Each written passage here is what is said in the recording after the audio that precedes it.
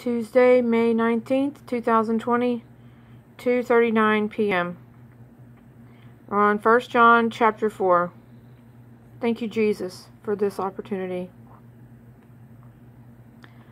Beloved, believe not every spirit, but try the spirits whether they are of God, because many false prophets are gone out into the world.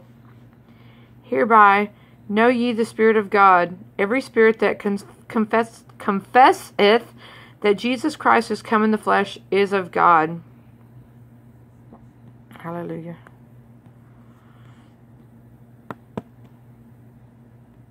And every spirit that confesseth not that Jesus Christ is come in the flesh is not of God. And this is that spirit of Antichrist, whereof ye have heard that it should come, and even now already it is, and even now already is it in the world. Ye are of God, little children, and have overcome them, because greater is he that is in you than he that is in the world. They are of the world, therefore they speak of the world, and of the world heareth them. We are of God. He that knoweth God heareth us. He that is not of God heareth not us. Hallelujah. This is why they hate us. They hate me. You know, I don't know why well, thank you, Jesus, for this. Verse 7.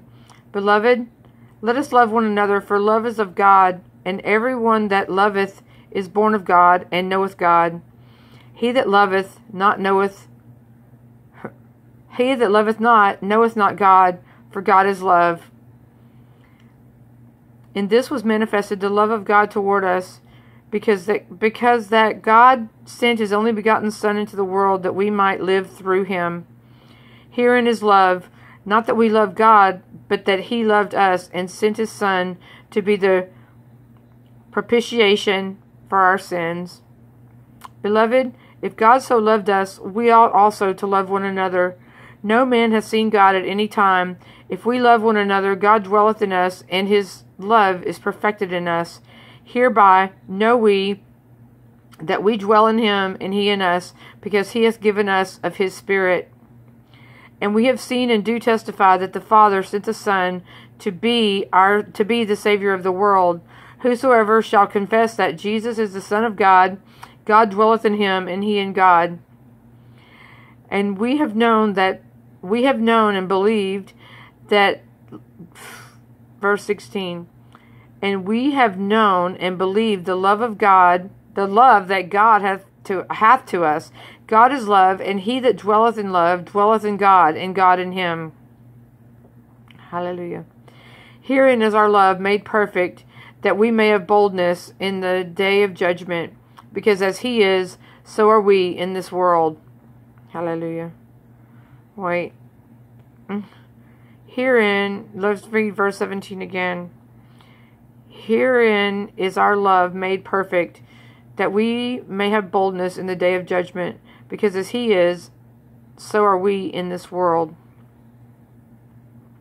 There is no fear in love, but perfect love casteth out fear, because fear hath torment. He that feareth is not made perfect in love.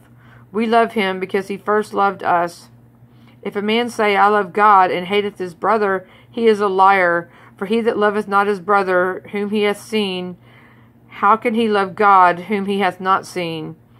And this commandment have we from him, that he who loveth God love his brother also. This goes no matter what the skin color. Okay? You hear me? Hate the sin, not the sinner.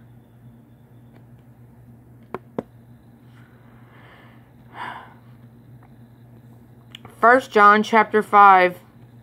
Whosoever believeth that Jesus is the Christ is born of God, and every one that loveth him that begat loveth him also that is begotten of him. By this we know that we love the children of God, when we love God and keep his commandments. For this is the love of God, that we keep his commandments, and his commandments are not grievous. For whosoever is born of God overcometh the world, and this is the victory that overcometh the world, even our faith. Who is he that overcometh the world, but he that believeth that Jesus is the Son of God. This is he that came by water and blood, even Jesus Christ, not by water only, but by water and blood.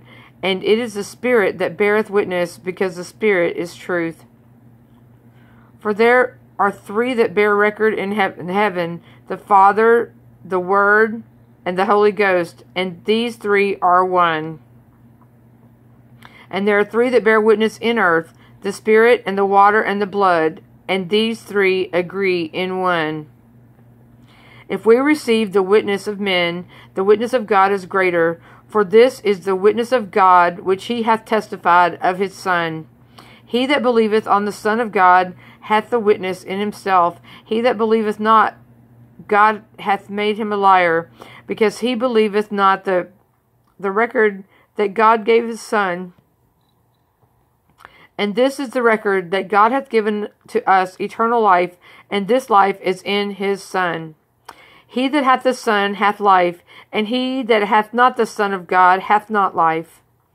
These things have I written unto you that believe on the name of the Son of God, that ye may know that ye have eternal life, and that ye may believe on the name of the Son of God. And this is the confidence that we have in him, that if we ask anything according to his will, he heareth us. And if we know that he hear us whatsoever we ask, we know that he have the petitions that we desired of him. If any man see his brother sin, a sin which is not unto death, he shall ask, and he shall give him life for them that sin not unto death. This is a sin unto death. I do not say that he shall pray for it. Let me read verse 16 again. If any man see his brother sin a sin which is not unto death, he shall ask, and he shall give him life for them that sin not unto death. There is a sin unto death. I do not say that he shall pray for it. All unrighteousness is sin, and there is a sin not unto death. We know that whosoever is born of God sinneth not, but he that is begotten of God keepeth himself, and that wicked one toucheth him not. And we know that we are of God, and the whole world lieth into wickedness. Hallelujah. And we know that the Son of God is come, and hath given us an understanding, that we may know him that is true, and we are in him that is true, even in his Son Jesus Christ. This is the true God and eternal life. Little children, keep yourselves from idols. Amen. Thank you, Jesus.